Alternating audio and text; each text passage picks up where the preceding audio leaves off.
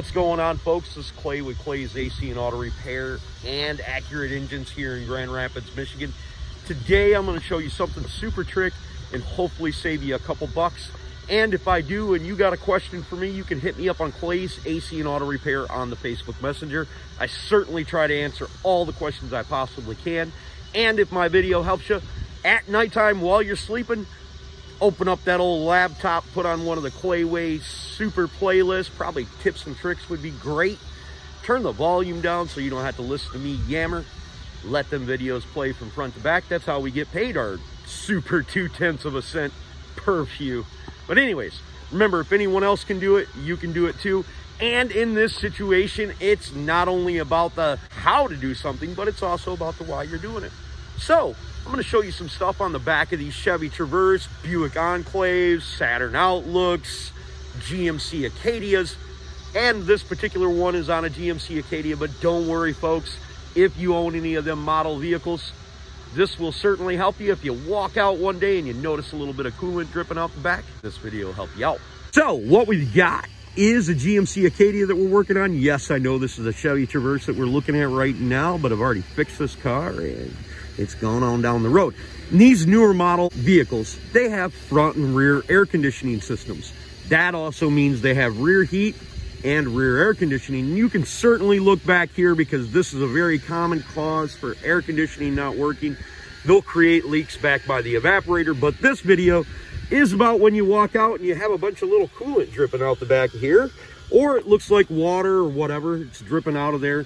Well, your lines probably have some corrosion on them and you need to rectify that. It's super expensive to replace these lines from front to back, so I'm going to show you a way to splice into them lines and do it super cheap and super easy. So we'll get going on this. So if you ever come out to your Chevy Traverse, GMC Acadia, Buick Enclave, Saturn Outlook, and you've got coolant like that, never fear, Spidey fans. Clay is here and he's going to show you how simple this is, and it's not that big a deal.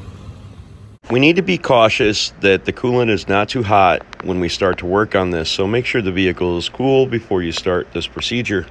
So if we look up underneath here, we can literally see this coolant dripping down. So we're going to go ahead and remove this wheel and see where the leak is actually at. Taking a jack, we can jack up the rear tire here and then remove it. Once you removed your lug nuts, if your wheel still won't come loose, take your foot and go backwards and kick on the outside of the wheel, and that thing will pop right off usually.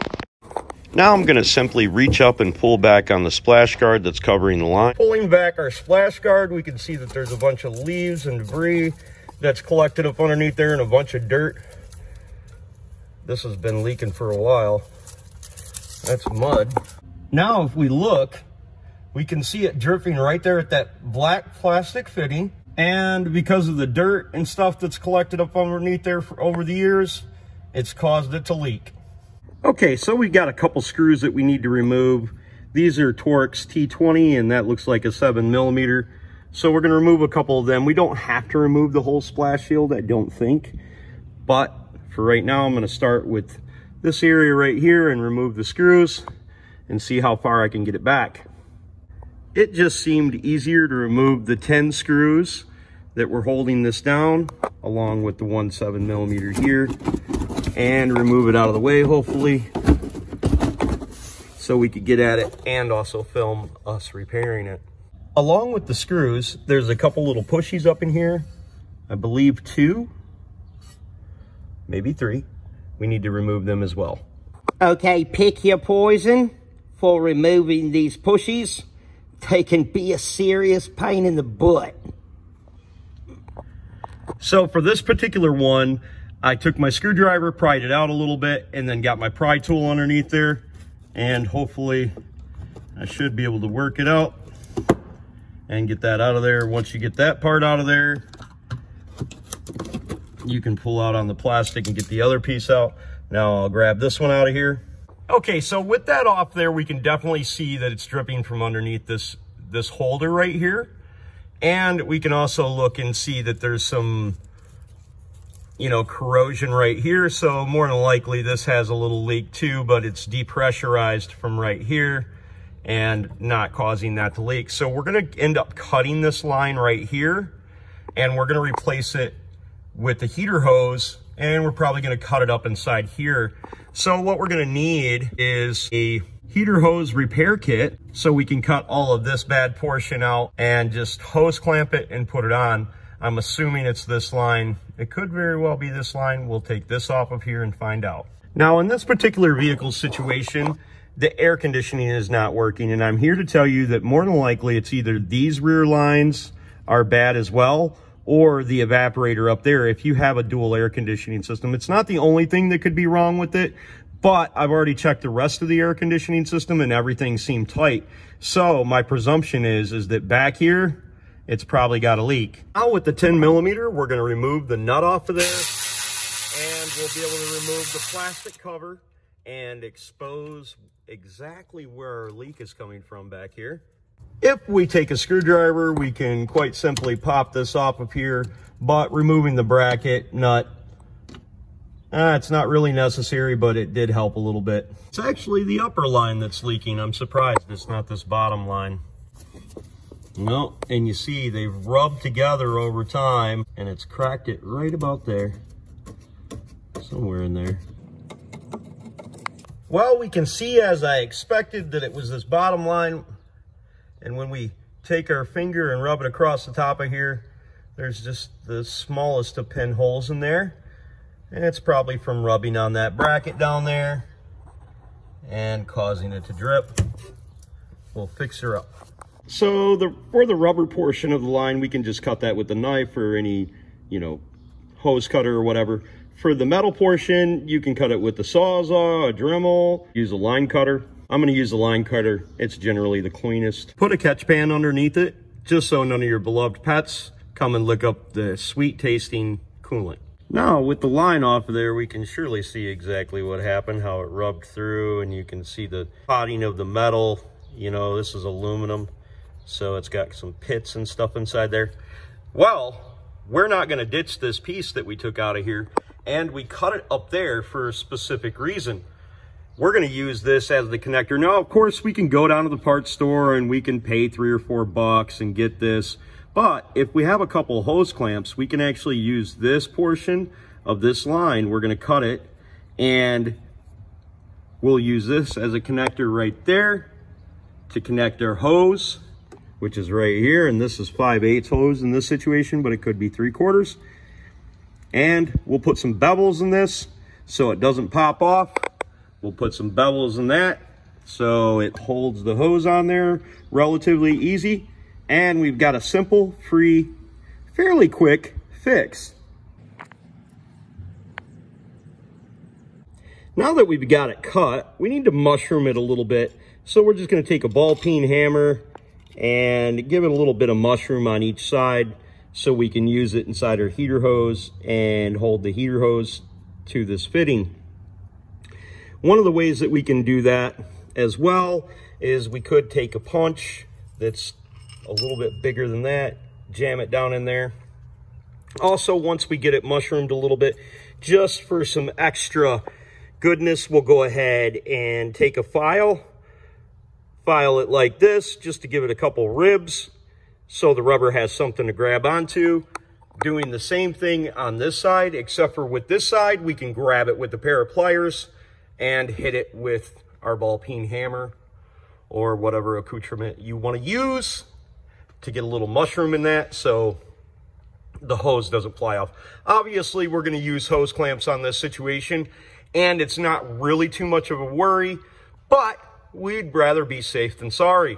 Hitting it with the ball peen hammer on the concrete gave it a nice little bevel, and that should suffice for a good connector. Okay, so we can kind of see where we push that in there. Basically, what we want the most is that the clamp has full coverage and we have enough sticking out to stick inside the other hose. So right there should be about perfect, because this is where our line stops, and this will give us a nice clamp right there.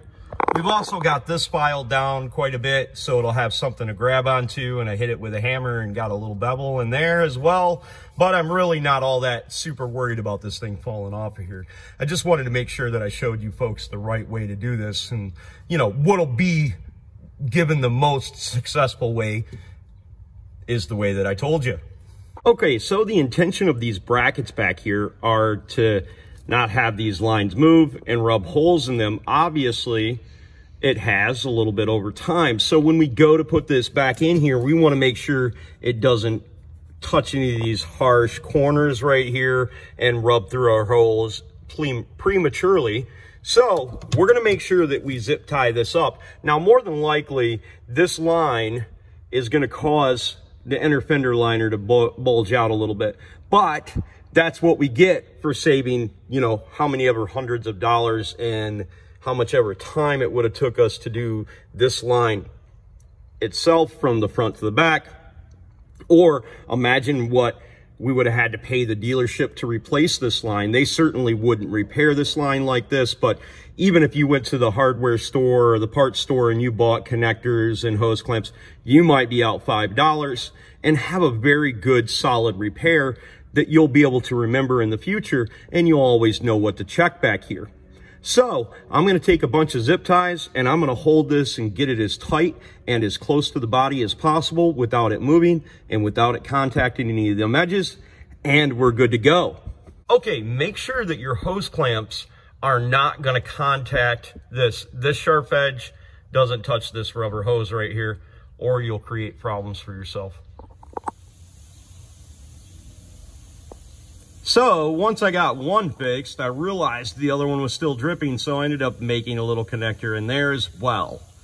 Now, if you're worried about this stuff rubbing up against one another, you can just take an old shop rag or something like that, wrap it around it, and also the rag will grab moisture and you'll be able to see it if it does anything. But for the most part, this repair should last a couple of years and be just fine. We also want to make sure that we don't have any kinks in our lines, just like that. So you may need to shorten your adapter hose if you have that situation like me. I may have went a little bit crazy with the zip ties, but this is solid and they're connected together very well. So I'm actually very pleased with how it came out on a budget anyways. You know, we could have spent the money and it wouldn't look like this, but with the cover over it, you won't ever see it. And I'm certainly for sure that these connectors will probably rot out before any kind of rot gets inside here to rot this out, because you can see a little cheese right there. But it's not leaking right now, so we're going to leave it alone. But Frank tells me that these leak here all the time. So this will get us by for a while on a budget. Pretty much like it never happened. Now we want to make sure that we have enough clearance in between our tire and our sidewall right here. We don't want it rubbing up against the side. So hopefully that video was helpful and you guys got that vehicle fixed, and it saved you a couple bucks if I did. Remember to look me up on Clay's AC and Auto Repair on the Facebook Messenger. I'll be certainly happy to try to help you out. Next time you need an engine, look me up down here at Accurate Engines, and I'll see if I can help you out. Remember, if anyone else can do it, you can do it too. Don't be the next to them, be the first to you. God bless, and have the best of days.